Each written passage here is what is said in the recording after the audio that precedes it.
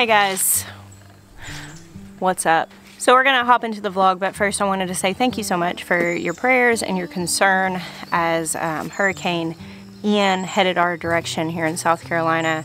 We were extremely fortunate because as the hurricane hit landfall, it veered away from our farm, so we really just got a good soaking rain yesterday. Some branches down. Few of the plants are probably a little battered, but really no damage at all. So we are continuing to pray for those of you who were in the path of Ian, and also Fiona that hit up north. Just wanted to update y'all before we hop into the vlog, because I've had a lot of people reaching out today checking on us and made me feel really loved, so thanks for that. You can see here inside the Polaris how heavy and sideways the rain was yesterday. It came in here pretty good. And that's kind of the extent of anything we had to deal with, was just a little bit of a mess. However, because we did get so much rain yesterday, there were a few times that it got really heavy, and then it did get fairly windy, but we spent pretty much the entirety of the storm right on the outer edges of the rotation. So I'm sure, I mean, from what I've seen, it was pretty rough for the people who were closer to the middle. And it had been forecasted to come right over our house and then turned. But we did get a very deep soaking yesterday. So I'm actually going to take advantage of the fact that all of my soil out here is really saturated. We are going to be having a pretty moderate week. And it's not gonna get super hot again. I don't think it will get super hot again for the season. But the soil is currently just right for planting seeds. I have some plants. I was out in town today and I stopped by that same farm stand that I bought plants at the other day and grabbed a few more since we finished these other beds. But I'm also gonna throw some seeds in the ground, and I'm gonna try to fill up, I won't get to it all tonight, but I'm gonna try to fill up all of these raised garden beds. Maya did gather the materials to go ahead and build more of the raised garden beds on the other side. I don't know if we'll get those planted, but I have a little more planting space than I had accounted for when we started seeds. Some of our seeds got eaten by bugs, so anyway, just starting these plants, and I'm gonna direct sow some stuff. All right, I actually came down here to the high tunnel real quick. I have a couple of plants, like this little rose plant, a couple of things that really just need to be put in some soil that I'm gonna take down there, and they're gonna go in those raised beds or around them. Wasn't really my intention for those plants, but you know. I also have some rhubarb, which we had planted quite a bit of rhubarb in this bed, and only one of them is actually still alive. I really waited too long to put it in, and it was really too hot. But really, rhubarb doesn't need to be in a high tunnel. The only reason we put it in here is because we just didn't have anywhere else prepared to put it. I should have just left it in pots. I was worried if I left it in pots, it wasn't going to survive the summer. But here I have quite a few pots that, though the top spot died back, it's starting to come up. And I'm going to put some of these pots in one of the little 4x4 raised beds that I've got, and just make like a rhubarb bed. I've been told that rhubarb doesn't do great here because it's hot, but Maya's Nana is from Newfoundland originally, and she has fond memories of childhood of eating rhubarb, which grows well in Newfoundland. Newfoundland is very different than South Carolina, but I really want to grow some rhubarb for Nana, so that's why I had planted all of that in there, and I only have one plant. I'd like to get it going in the garden beds, and maybe in the future I can have a better shaded area that I can move it to. I think it would do best with some shade. That's why I was hoping the high tunnel would help, but I think that it may hinder it in the winter to be in the high tunnel, because it actually does well with the cold. We'll open the walls of the high tunnel back up probably in the morning. Today was still very drizzly and overcast and cool, so it wasn't a problem for them to be closed. In South Carolina, it is too warm over the winter to keep the high tunnel closed all the time. Maybe not this one where the citrus is, but when I plant brassicas in one, it would be a detriment to keep them that warm over winter. I mean, especially if it's sunny. Right now I still have the shade cloth on these tunnels, and I won't take that off just yet either.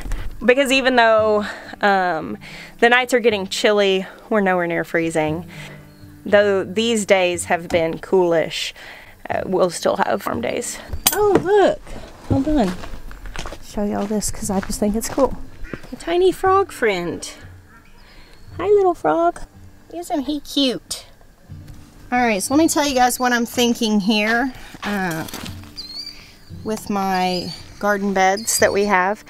We don't have the caps on top of these. Basically, we are gonna put a coating on the cedar here just to make it last a little bit longer.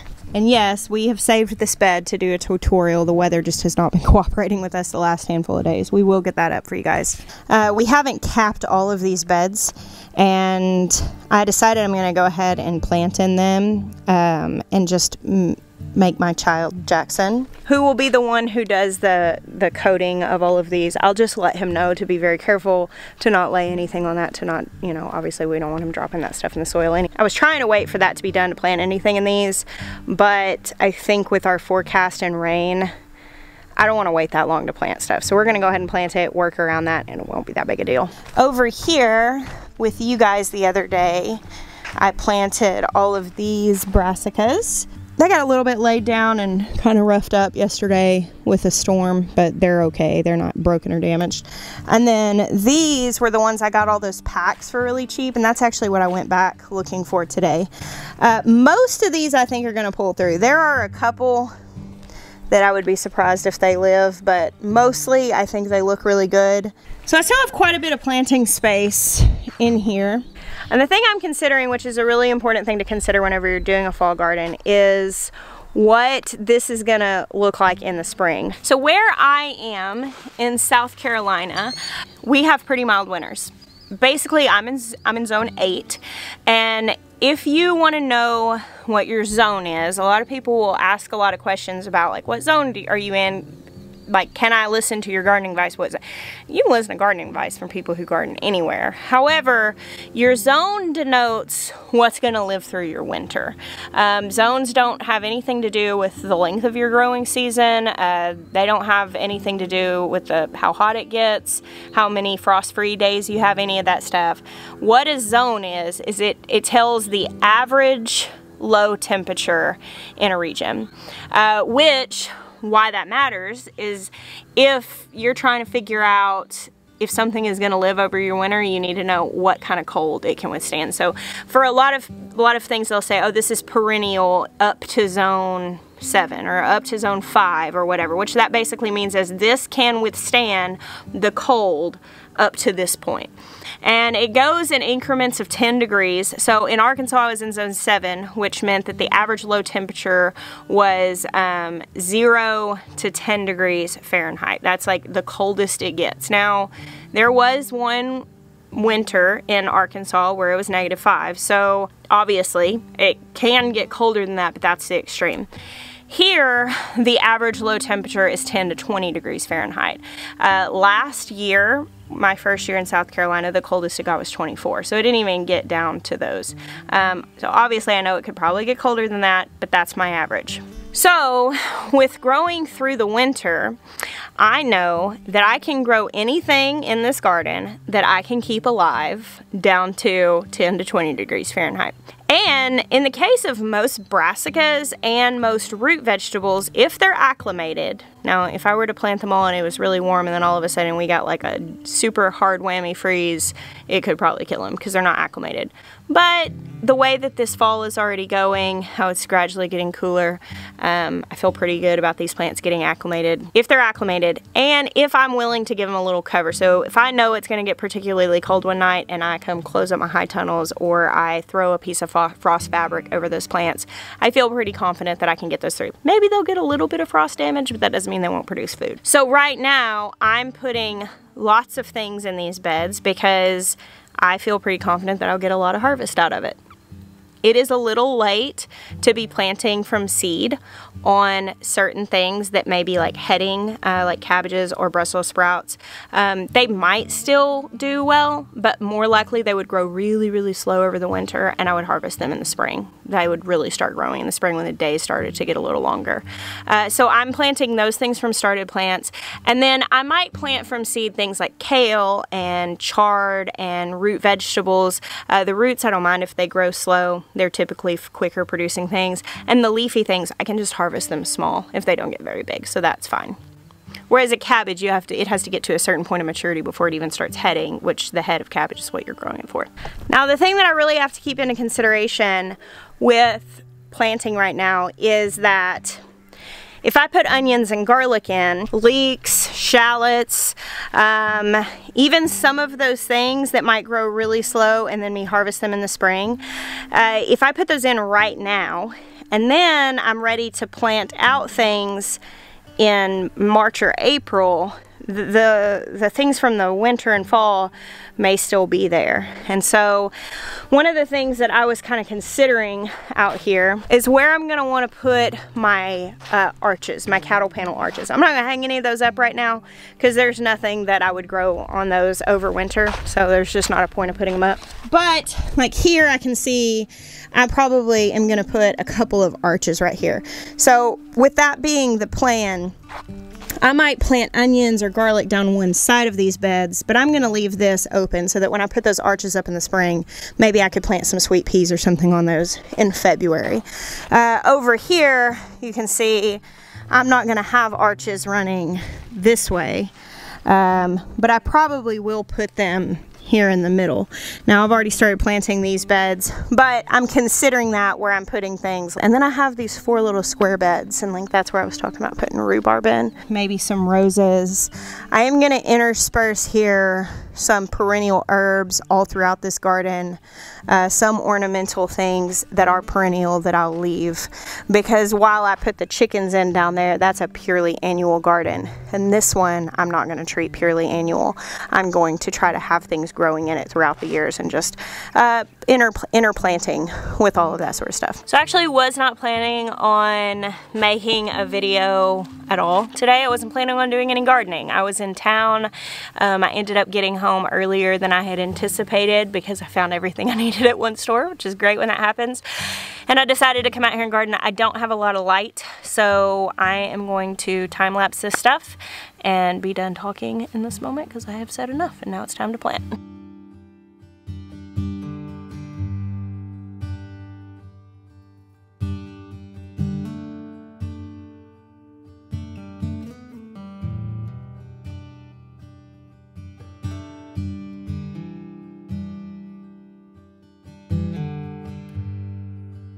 Alright, let's take a little planting break to explain what I've done. Here's Sir Benjamin. Hey, Ben. Covering these up. You want to take the shovel and cover that line gently? Go for it, right down the middle. Alright, so these are Brussels sprouts, started plants I purchased, and something that I do sometimes is I have this package of radishes here. This is a 25-day variety, which when a package says 25-day variety, it's typically assuming that you are giving ideal conditions to those seeds. So that's probably a 25-day variety 4 weeks before the first frost, which is the best time to grow a radish. So you've got kind of the lengthening days of spring, probably nice warm days, lots of sunshine, probably warmer evenings, maybe still a little cool. Now we are going into shortening days with less light and cooler nights. So I would be surprised if we harvest those in 25 days. Might take a little bit longer. That's fine. A lot of times we actually don't have to water them because yesterday we got so much rain. So the soil is nice and damp. So we don't have to water tonight. Oh yeah. Yeah. So here I've got these Brussels sprouts, which will take quite a while to get larger. So I throw 1 row of radishes down the middle because by the time these are getting big enough to hinder those, these will be ready to harvest. And that's just kind of, I don't usually give radishes their own dedicated space. I always pretty much fit them in places like this because they just grow so fast. Now down here, I went ahead and filled out these 2 beds. I bought some pansies and violas today. These can live through a frost, and it's just to add a little bit of prettiness and color here in the garden. They're cheap annuals, so it's just for the sake of joy. A few cabbages here. I threw some sweet alyssum seeds out right here. Alyssum is a brassica, and though it might not flower a lot when it's freezing outside, it will continue to grow. You can eat it. I don't usually, because it's really pungent, but by letting it grow here, it'll be established and it'll flower early in the spring. So that's why I put that here. And then this whole section right here is turnips on this side, and then red Russian kale on that side. So this bed is fully planted. And here, over here, this whole section, which is just seeds, these are all leeks. Planted from seed in the bed. That's something I've never done before. I've usually used started leeks. So that's kind of an experiment. And then another type of kale and a couple of pansies down here in the end just to fill in some color. I think I'm going to call that a day on planting. I feel pretty good about that. And I may come out here early in the morning and try to plant some more. But thank you guys for hanging out with me today. And again, thank you for your encouraging words as we weathered out the storm. I bless you. Until next time.